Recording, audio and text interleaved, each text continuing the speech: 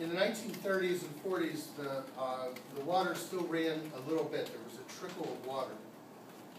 I interviewed a bunch of elders, and some of the quotes in here are actually statements made to me by Elder Tahuna Odom.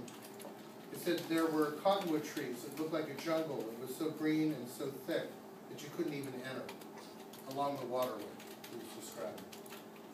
And what happened was that people kept moving to where they had wells, because previously you lived near the springs, but they were dry, so now you went to where you could pump water from wells.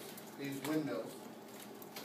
And eventually that went dry, and they used water barrels, even having water delivered. One person said that if you dug down 12 inches, you would find water. 12 inches is 1 foot.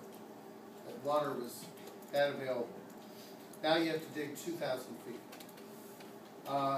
The Sarco mine I mentioned opened in the 1950s, but by that time, in 1945, the Santa Cruz River was dry all the way to the Gila River.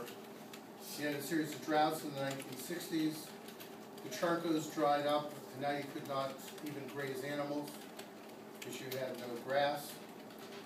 That highway that you can see on the map, Highway 19, was then built.